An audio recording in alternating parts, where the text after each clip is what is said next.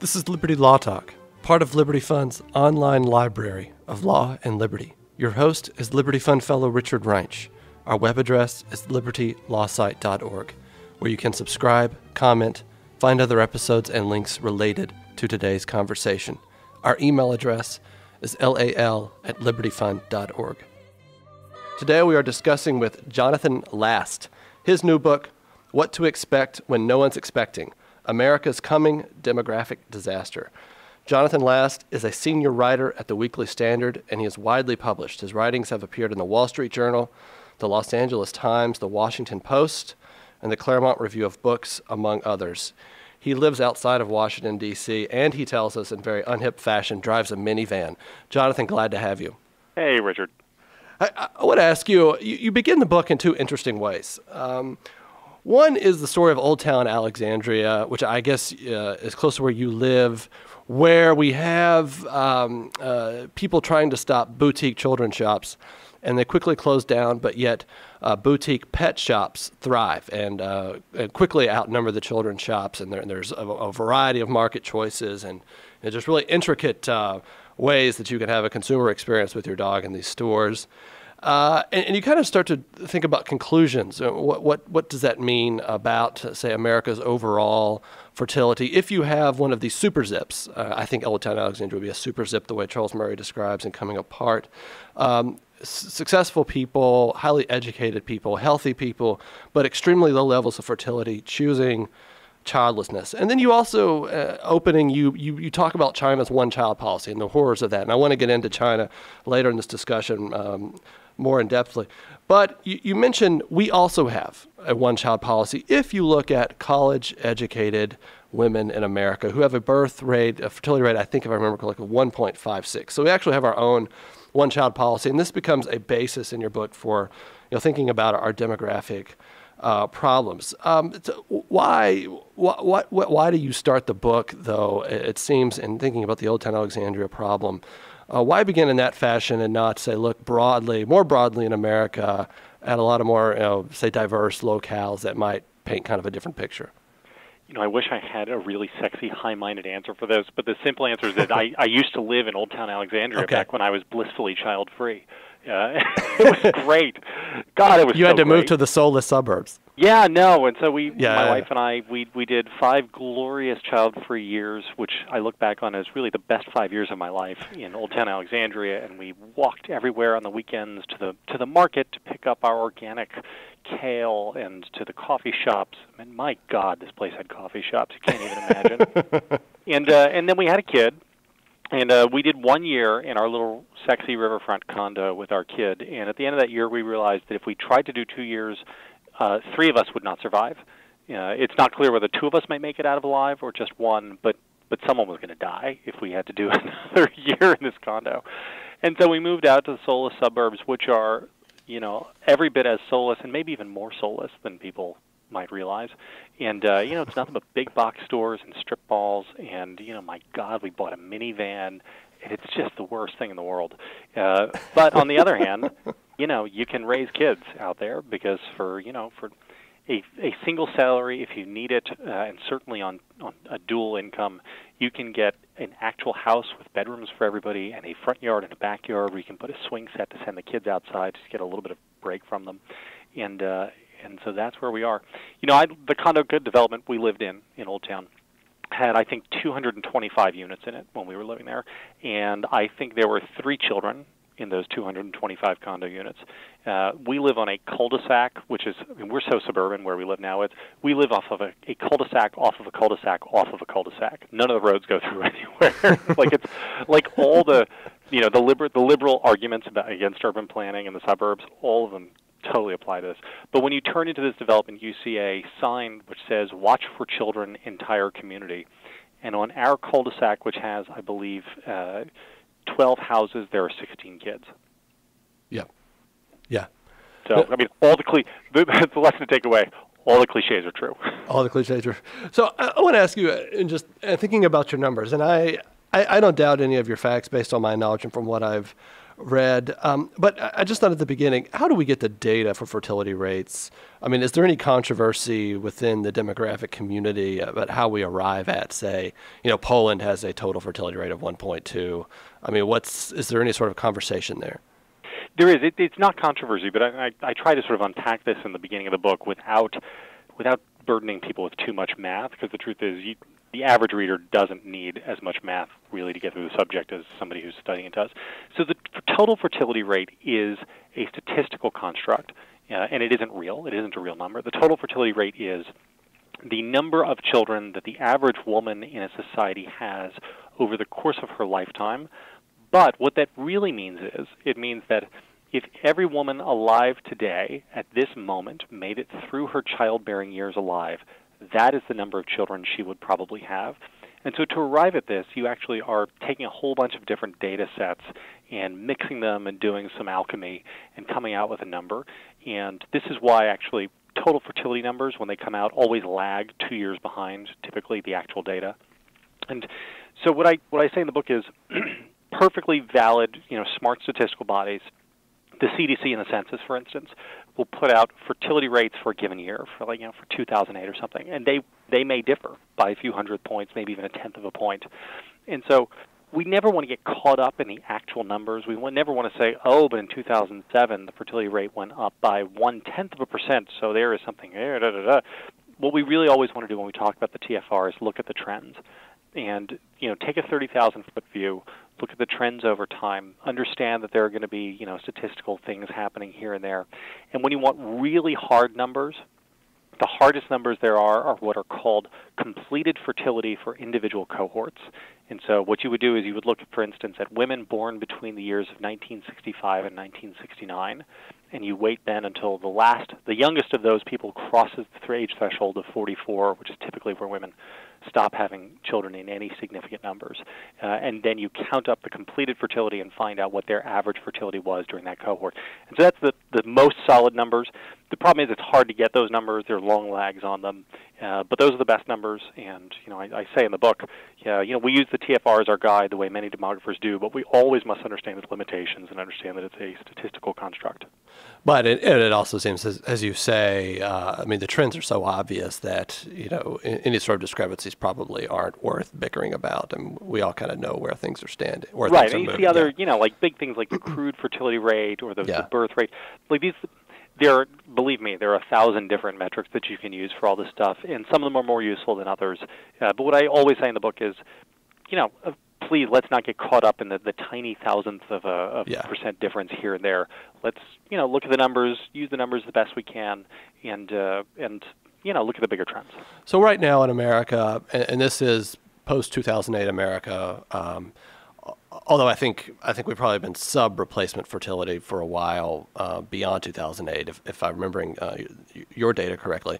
But definitely post-2008, we are below replacement level in fertility. I think you say we're at 1.93, and it would be even worse because a huge part of that number, not a huge part, but a substantial part, is actually immigrants to America and even illegal immigrants to America. If the trends hold, you say 2050 America, writ large, we look like Florida. I mean, that's something to be concerned about, obviously. But let's talk. So we have the decline. I mean, there's demographic momentum, which is something you talk about. So we've got a baby boom generation, which is massive. They sustain us for a while in terms of overall population. But when the demographic momentum, their generation begins to die off, then we've got a problem. Or they move in, they die off, they move into their senior years, which they're now starting to do. We've got a big problem. Talk about that. I mean, because that's really where you seem to stress it's an overall change in society and the structure and composition of the society with low sub-replacement fertility levels. And that's maybe the big concern with the fertility rate. Population contraction is a concern, but the real concern is what happens first, and that's the inversion of your age profile. If you think about what a normal, so think about this. Think about a country with a fertility rate that is constantly at replacement, so at the 2-point level constantly with no immigration, no inflows, just sort of a normal steady state country. Your population structure looks like the Washington Monument, where the base is basically the same height, tapering narrowly as you get older, and then getting very narrow at the top because you're at the very old ages where people die off very fast. what happens when you have a consistently low fertility rate, and we have been sub-replacement in America since 1973. We have touched the top of replacement maybe I think 3 years during that entire span, and even that was largely driven by immigration. What happens when you're below replacement for a prolonged period of time is that your age structure no longer looks like the Washington Monument. It looks like one of the great pyramids of Giza flipped upside down. You wind up with many more old people than young people. You want to see a sort of clear example of where this is. Look at Japan. Japan has that right now. Last year in Japan, people bought more diapers for adults than they did diapers for babies. They are going to, and I think it's about 15 years in Japan, they will, for every infant born that year, they will have a person turning 100. So they will have as many centenarians every year as they do newborns. And this is what creates all sorts of problems. It creates problems in countries like ours, which have well-developed entitlement systems, because it becomes impossible to maintain those. It then creates economic problems. It turns out having a very old society is an economic drag for a whole bunch of reasons. You wind up with declines in demand for just about everything but healthcare. Productivity decreases because you're losing the cohorts of people who are typically our entrepreneurs and innovators, and because your capital pools begin to shrink and dry up because older people aren't investing capital over a long term. They're actually drawing down. And so this is the real concern. The concern is winding up not that America needs to be Nigeria. We don't need a fertility rate of 6. We don't need constantly growing populations. What we do need is to get to a place where the age profile becomes a stable, sustainable thing, where we are not in that upside-down pyramid. And that's why I wrote the book, to call attention to, hey, we've got this problem. It's a global problem.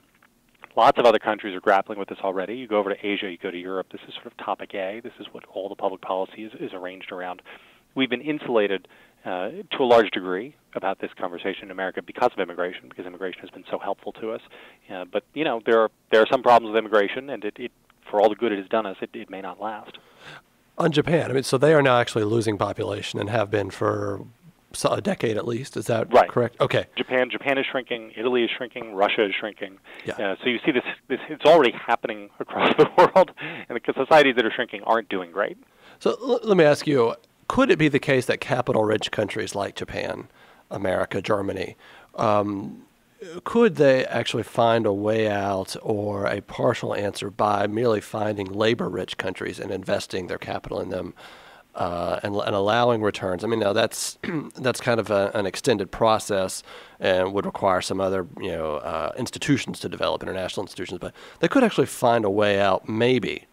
Through a process of actually, loading their capital where it needs to be and letting sufficient returns come to take care of them. Also, I was going to ask you, really in Japan, it seems that they're really placing a lot of hope on robots to take care of the elderly people. And of course, as you know, Germany in some parts is training prostitutes to take care of their elderly. Yes, so. Yes. We should all be old German men. So the answer is immigration the solution? The answer is yes and no. On the one hand, immigration can be enormously beneficial and can help you prop up things. On the other hand, I'm going to do a series of total wishy-washy economists on the one hand, on the other hand. On the other hand, it radically changes your society. The Japanese, for instance, have almost no immigration. And if your fertility rate is where the Japanese fertility rate is, 1.3, which is where it's been over the course of several decades now, for you to start allowing immigration at the levels it would need to be in order to get yourself out of the demographic fix you're in, then within 40 years, Japan would no longer be Japanese in any meaningful way. Japan is fixed to lose about 58% of its population over the course of the next century. Just imagine what the country looks like and the sort of social dislocations that happen if you are importing 58% of people from different cultures. It creates all sorts of problems. But I would say even aside from that, there is a supply side issue here, and that is that the fertility collapse is a global phenomenon. It is happening everywhere. It's happening in the developed world as well as the industrialized world. And in fact, in many parts of the developed world, or the developing world rather, it is a faster rate of decline than the decline we're seeing in the industrialized world. So where, down in South America, there may be a country which has a higher absolute fertility rate than we do. Their rate of overall decline is steeper. And so everybody worldwide is rushing down and circling the drain together. The question then becomes, what happens with patterns of migration in massively sub-replacement societies. And we don't know. What we do know is that historically, sub-replacement societies tend not to send immigrants out into the world at the same rates as far above replacement societies. And so long term, it actually may not be feasible to continue to import, import bodies that way. But the other problem is that there's been some reasonably sophisticated math and research showing that immigration, while it helps your fertility rate and while it helps with all sorts of other things, it's a Band-Aid, but it is not a substitute, because what it does not provide is the same rejuvenation effect to the age profile. And so you can, in certain circumstances, wind up importing lots of immigrants and actually making your age profile problems worse, depending on the number of immigrants and the ages that they are when they come in. So is that because their reproduction patterns reduce to the mean of the country? Well, it's that, but also just think of it this way. Think of your Washington Monument. Well, when you're bringing people in, maybe say at age 22 as opposed to age 0, you're creating then bulges in the population profile, which aren't the same then as having those people there throughout the whole span of their lives. And so I would say all these. It's that complicated way of saying immigration is vital and essential. We would be even more screwed than we are now without it, and that we are probably going to be lucky to have as much immigration as we can get for the foreseeable future. However, it isn't actually the magic bullet. It doesn't solve everything. It carries its own problems, and it could wind up going away whether or not we like it. Plus, and you bring in an example that is worth considering to our present-day problems with immigration, or policy debate with immigration, in that Puerto Rico used to send a very large number of its people here, and that died off as their fertility rate declined. And it seems to be Mexico is largely moving in that same direction. And it's also, it's in its own right has become a much more attractive place to live. And then also with Latin America, we also see declining fertility as well. So whether our friends to the south can actually continue to send immigrants or will, seems to me that's very, very debatable at this point. As a lot of people have noted, the Mexican immigration wave of, say, roughly 1992 to 2007, 2008 seems largely to be over. I think I've read even, it may be the case that more Mexicans left America than actually came into this country in the past few years. I wanted to ask you on a different level. So what's different? I mean, and maybe there's an obvious answer, but why won't people respond, or why can't they be alerted to incentives to these sorts of problems you're documenting with some policy changes, maybe not even that drastic with how we regard the family, and actually start to turn things around, and you could have a return to replacement level or something slightly above replacement level? And do we have, are any countries, I think I've read about Quebec, maybe even France, where some state incentives have raised the population level almost to replacement level. Yeah, so people have been trying to goose the fertility level since dating back to Caesar Augustus. He passed a bachelor tax to try to goose fertility when they were at the end of the Roman Empire and things were going south. It didn't work. Joseph Stalin handed out motherhood medals to try to raise the fertility rate in the Soviet Union. They did not work. As a side note, you can pick one of those things up on eBay for about $12, and they're really actually very cool. Thank you for telling me. I will purchase one.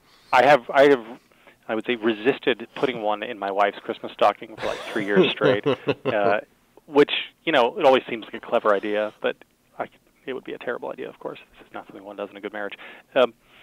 Anyway, and there are, I would say now today, there are freak show reforms like what Vladimir Putin has done, importing boys to men and coming up with Mentos campaigns, encouraging people. Well, Free Love Weekend too, I think I've read about. Right. In fact, they have a national holiday now.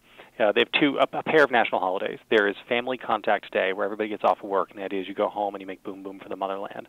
And then 9 months later is Give Birth to a Patriot Day. And if you have your kid on Give Birth to a Patriot Day, no kidding, you win a fabulous prize. And so, some people get toasters or microwave ovens. I think the grand prize is a Jeep or a Hummer or something like that. So there are freak show initiatives like that. There are what we think of as sort of liberal initiatives, in the crude political sense. And those are things we see in France and the Scandinavian countries, things like massively socialized state daycare centers. And then there are what I think we could crudely call conservative pronatalist measures. And you would see this in Singapore, where there are cash incentives to people to have children. I think in Singapore it's $10,000 for the second baby, $18,000 for the third baby. They actually have a 401k account for kids in Singapore, where the government matches your savings for child expenses dollar for dollar. And so, you put $1 away into the account to pay for diapers, the government gives you $1 too. There's been a lot of research on the efficacy of all these policies, and it suggests that they are effective only at the very margins. One survey of the literature suggests that for every 25% increase in state spending on pronatalist policies, you get, I think it is a 0.6% increase the fertility rate in the short term, and then over the very long term, about a 4% increase. This is not a great ROI. So why? I mean, the question then is why? Why can't you convince people to have kids? And my answer is that because people aren't stupid. When you try to bribe people into having kids is a miserable experience in lots and lots and lots of ways. It costs a ton of money. It makes you less happy. There are all sorts of great reasons not to have kids. And so to construct a bribe sufficient to overcome all of those perfectly valid and rational reasons, the bribe would have to be so fantastically expensive that it just wouldn't scale well. Okay. I wanted to ask you, with regard to America and the West, and just thinking about the baby boom.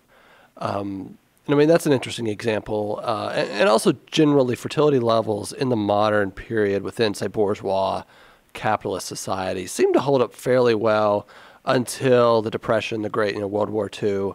Obviously, there's a decline. I think we're below replacement level, I've read, and then we're kind of right at replacement level in the early 20th century in this country. And then the men come home from World War II and we have the baby boom. Is this just such an exceptional experience that we can't draw any lessons from it, or does it tell us something? And one of the things I thought it might tell us, although this is really strange to think about, is actually the New Deal had as its basis kind of the one breadwinner policy, kind of the family wage idea. And of course, American industry and at that time stands unprecedented and in a towering position. So there are, of course, these sort of stable jobs there. But is there something we can draw from that? Also, I'm just thinking there is contraception at this time. We haven't yet moved into the regularity of the pill yet, but yet we have a fairly high fertility rate. Yes, you have a whole bunch of things happening for the baby boom. The baby boom, I think, is a perfect illustration of what I say over and over in the book, which is that nobody has a crystal ball. We don't know what's going to happen in the future. We need to be really modest in our predictions, and that's what I try to do. I think it's a pretty, in that way, a wishy-washy book, and then I'm always saying, we can't really know this is going to happen. And if you had said to someone in 1940 that the baby boom was going to happen, they would have thought that you were crazy. But so here's that confluence of events. You have, first of all, you still have no college. College winds up being a big driver in depressing fertility for all sorts of reasons, but for one sort of very sensible reason, which is that it backs up time of family formation by at least 4 years, and that eventually you run up against the wall of biology. Now, what about the GI Bill, though?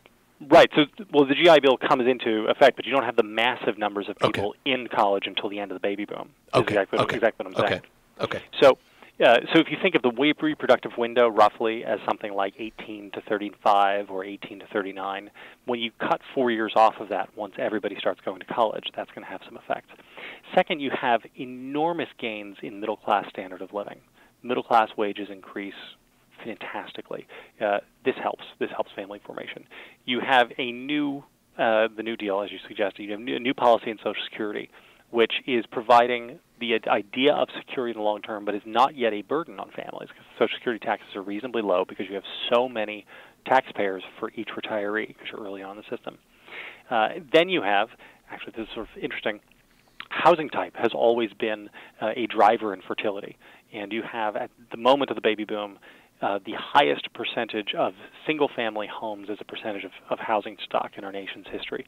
Single-family homes typically produce more children than do townhouses and apartments, even once you control for other demographic markers. And so you have all these things happening while the old social compacts are still basically in place. There is some contraception, but it's not particularly widespread. People are still widely adherent to religion. Religion winds up being a very good predictor of fertility. And so sort of the old ways are all still happening while you're getting these big gains and good changes. I say good and not as an objective sense, but just good for fertility in other areas. And all of that is what contributes to the baby boom. I want to ask you about the Iron Triangle. So, I guess the former Iron Triangle of marriage, sex, and childbearing. we no longer connect marriage and sex. That this has been true for a while. It seems increasingly we don't connect marriage and childbearing, or at least large numbers of the population don't. We've also got, this is what drives these things apart. You write about it, and I don't think this is controversial. It's the pill. Divorce later with every jurisdiction in America adopting no-fault divorce laws. I want to say about the 1970s. We've also got delayed marriage, which you noted. We've also got something new in the last 2 or 3 decades, which I think is large debt from college. We've also got women in college, even outnumbering men now, but women have been in college for quite a while. And I guess it seems to me this really forces the question, and I wondered about as I was reading your book, and you say none of this is really a consciously done to drive down fertility or even to remove the family from these things like childbearing and sex. It just sort of, these things just sort of come together through people pursuing different purposes, I guess. But it seems there's also something here that unifies these factors, and that's, I'll say, presentism, and maybe even a very narrow understanding of individualism. And it seems to be all kind of driving the question of why we have a society where having children is really hard, as opposed to being something we just do. I mean, it's just what most people do, and it's kind of easy and something you glide into or slide into as you become an adult in your 20s. Yeah, I think that's such a good point. It is.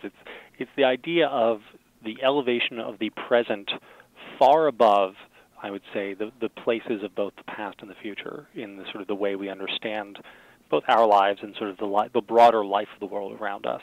And I would say that, again, not with any judgmentalism in it. But that is sort of what's happened. We have all these little evolutions changing. I would add to all of this the rise of cohabitation and the rise of illegitimacy. Yes. 1960, I think 5% of births in America were to unwed mothers. These days it's 40%. Yeah, That's an astonishing increase, right? Yeah. And you can see then how that would depress fertility, right? So unwed mothers with a kid, God, you can imagine how much work that is raising a kid by yourself. It is an enormous disincentive not to do it again. Yeah. It just becomes harder. It's hard to have multiple children when you're raising kids alone. And so all of this is gradually shaping things. But, the thing I keep coming back to in the book is the notion of ideal fertility. And demographers measure the number of kids people say they wish they would have in a perfect world. And I found 3 surprising things about this in researching the book. The first is that your ideal child numbers changes over time. It starts reasonably low when you're 18, and it gradually increases until you hit about 35, 39. And so the later you are in your childbearing years, the more children you think is ideal. That I think is interesting and not particularly expected. The second is that men and women have substantially similar ideas about the number of children that are ideal at all phases of their lives. They both increase, they follow up that curve together, and they basically think as one on this, which is, again, interesting and I thought slightly unexpected. But the most unexpected thing is that for all that we hear about people no longer wanting kids and the bourgeois family model being obsolete, in America our ideal number is 2.5, which is interesting because it's far higher than our actual fertility, but it has been 2.5 for 40 years now. So for 2 generations, the ideal number has been about the same. And so what that tells me is that all these little evolutions, they really are changes that nobody particularly asked for, and we didn't really think through all the way. And the net effect has been to sort of create barriers. And there are, as I said, many other forces at work here, both economic and cultural, but create barriers between the families people want to have and then the families they actually have in the real world. No, I wanted to ask you as well, you talked about that. So Austria and Germany, with the difference between ideal fertility, actual fertility is interesting, and something that you've just discussed in America. So at 2.5, I would real quickly though. I mean, so things that I've read, and particularly after this last election, and trying to sort through the defeat of the Republican Party, was that people in their 30s and 20s have, I was reading, really don't have the same level of expectations for marriage and children. I mean, have you come across similar sounding data that no, some I of actually diminishing? I've been very interested in finding that stuff. I haven't seen good data on that stuff yet. That doesn't mean it's not out there. It just means I haven't seen it. And to a large extent, we won't really know because, of course, whatever somebody in there who's 22 says now expects, we would expect that to be far below the average because people in their 20s typically have a lower ideal conception, and they then revise that up as they get older and experience more life and maybe get married, maybe have a first kid, and start to change their mind on these things. But it will absolutely be fascinating to see in another, I guess, another 15 years. Is this generation different? Is this the generation where the ideal number changes? Because the ideal numbers do move, and that's, as you were hinting at, it was they move over in Europe. Yeah, I mean, it was interesting as well. Just think about the appeal to younger women. Both, I think the contraception mandate is an appeal to younger women, among other things, but also the way the president campaigned for abortion and these other sorts of reproductive rights, as he calls them. It seemed quite striking to me, and the way they were narrowly targeted to certain demographic groups made me think there's something going on that I wasn't presently aware of. I want to ask you about Austria and Germany, between this ideal and actual fertility, the ideal fertility in these two countries, you write, is actually sub-replacement level fertility. And you write about the ideal adjusting to reality. And these two countries reached sub-replacement fertility the first in Europe. Now, this would be a troubling thing if this really were to hold in terms of reversing this stuff. Yeah, and so when this first popped up about 5 or 6 years ago, it was the first time anybody had ever seen an ideal replacement rate anywhere in the world that was sub-replacement. Everyone had just assumed, well, the ideal will always be 2 kids and a bit, in any normal country. And so demographers have scrambled to try to figure out what was going on. And so the two possibilities were it was a real change or it was just a statistical artifact, because this happens sometimes. Surveys happen and they're not all perfect and there are margins of error. And what the working theory is right now is that these countries have been sub-replacement for so long that the younger generations have revised their idea of what constitutes ideal. They look around, they see very few people have babies, and they think, well, I don't know, so maybe 1.7 kids is fine. Maybe that's okay. And what we've then seen, which supports this explanation, is that we have seen a few other countries in Europe pop up also with sub-ideal replacement rates now, or sub-ideal fertility rates, and we've even seen it happen in some Asian countries. The most alarming prospect in all of this is actually China. China is sitting on its one-child policy, and demographers in China who feel like they can talk about this stuff have been sort of both publicly and privately imploring the government to reverse it, turn it off. Why do they want to stick to that so much? I mean, that amazes me as well. Right. Well, here's the thing. So the belief seems to be among the, can you say mandarins for the CHICOM bureaucrats? Sure. Is that improper? Sure. But among the CHICOMs, they seem to believe in the party that it's okay, when we want more kids, we will just flip the switch and tell people to have more kids. Okay. Well, here's the problem. There are a couple surveys, and only a couple, which suggest that in parts of China, the ideal fertility rate is now also sub-replacement. In fact, is way sub-replacement, is right around like 1.5, 1.3. And if that's true, and that's the case, historically it is almost impossible to get people to have kids that they don't want to have. You can bribe them, you can coerce them, you can do whatever you want. But if Joe Stalin couldn't do it, I don't know that Chinese, modern-day hybrid communists are going to be able to do it too. They are sort of playing with fire here, and that's why the demographers in China are so scared. I want to ask you real quickly. So you talk about, so let's just talk about economics here. We talked about that some, but you have a term, I think it was total factor productivity, with regard to nations with sub-replacement fertility, particularly, and even in America, I think you say our rate has certainly been reduced. Of course, abstracting out correlation, all those sorts of factors. But thinking about, would someone say total factor productivity declines with sub-replacement fertility, but what about gains in medical science, health, longevity, our technology, our capital? Why? I mean, is it foolish to think we could weather that with these other good things going on in developed societies? And even just in entrepreneurs as well. I mean, would it be the case that we would have a decline in entrepreneurial vitality? I mean, I can see all sorts of reasons why you would, but are there arguments for it just based on, how sophisticated we are? Well, I mean, you see a few things going on here. First of all, we would expect a decline in entrepreneurialism and innovation because typically entrepreneurs and innovators do all of their best work between the ages really of 20 and 40. And as those cohorts get skinnier, which is what happens, then you're just going to have a smaller pool of people to be coming up with stuff. Now, that doesn't mean that things won't change. Maybe they will, but you have to believe then that all the historical data is wrong, and that this time it will be different for some reason. Now, what we would expect, the areas where we would expect innovation, is healthcare.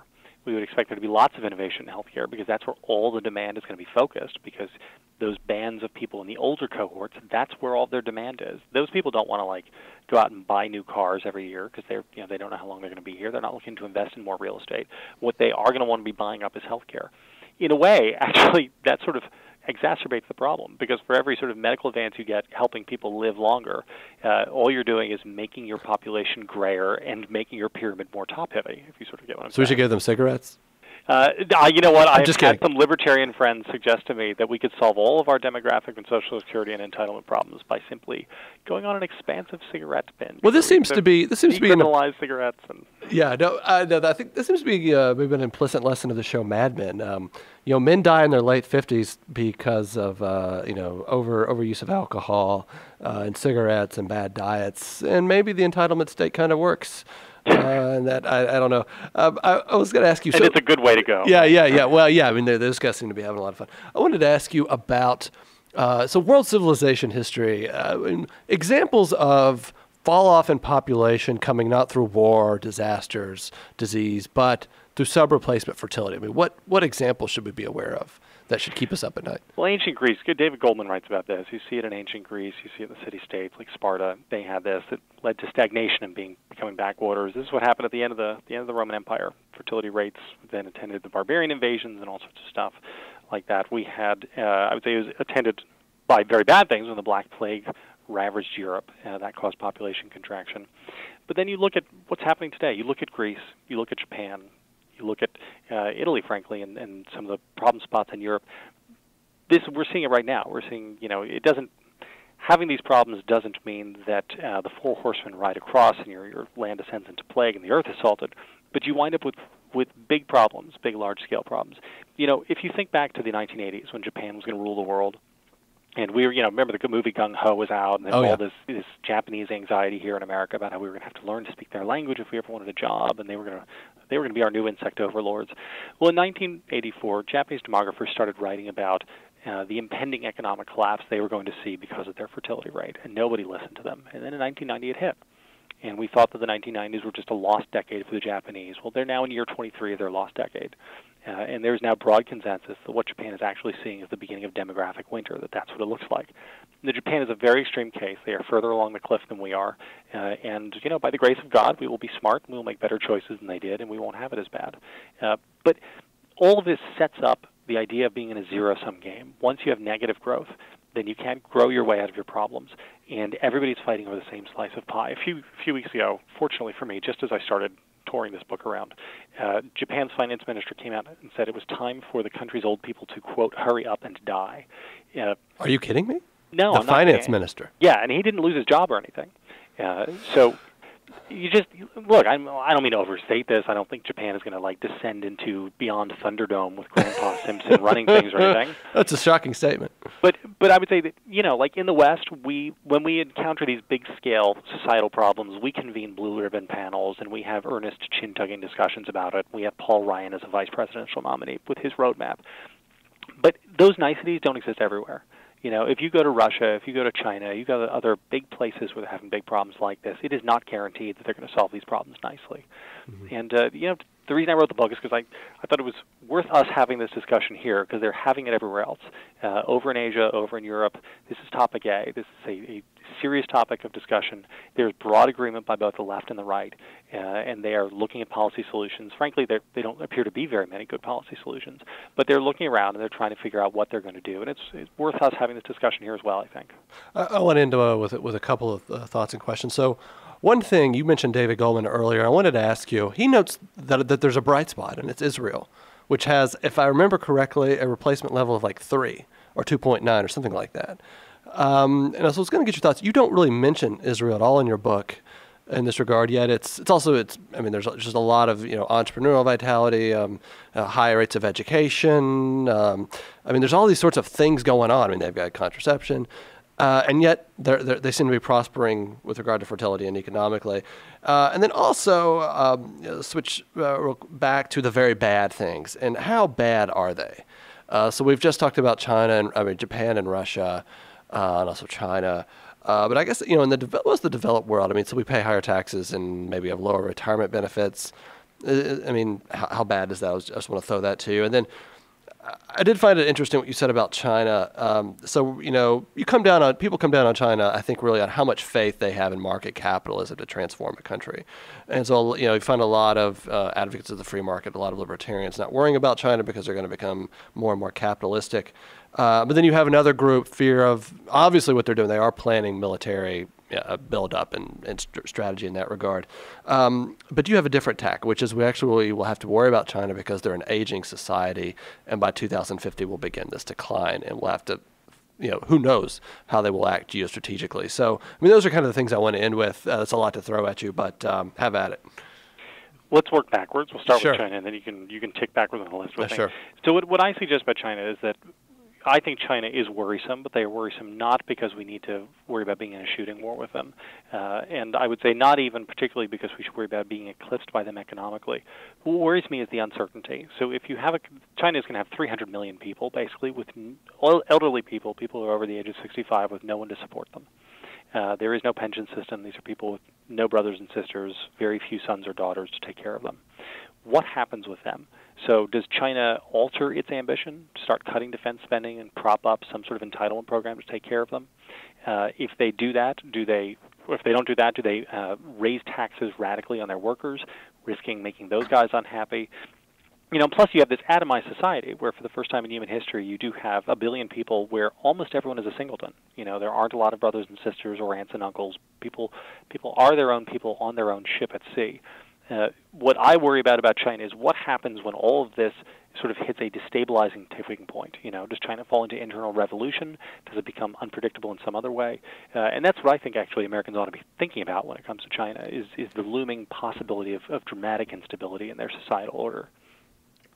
Okay. So work backward with me then.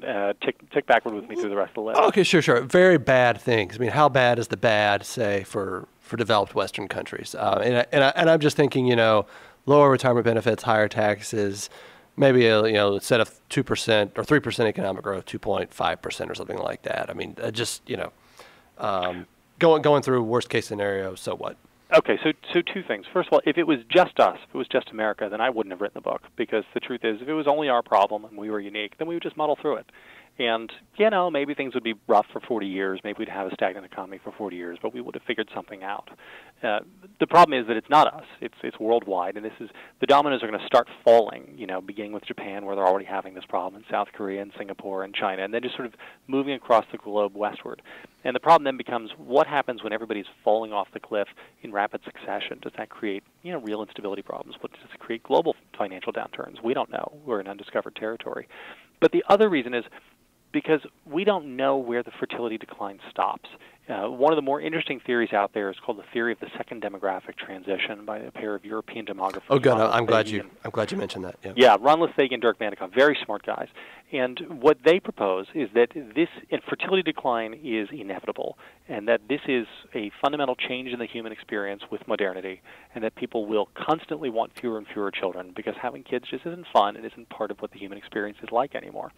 And if their theory is correct, and if it holds, and there's lots of evidence to suggest it might be correct, then there's no reason that fertility rates stop at 1.9, as they are presently here in America. Why wouldn't over the course of the next 50 years they continue falling? They certainly have everywhere else. There is one of the most depressing things is there are no examples of countries which hit the replacement rate and stop. Nobody just sort of settles in at 2.1 and hangs out there for the long haul.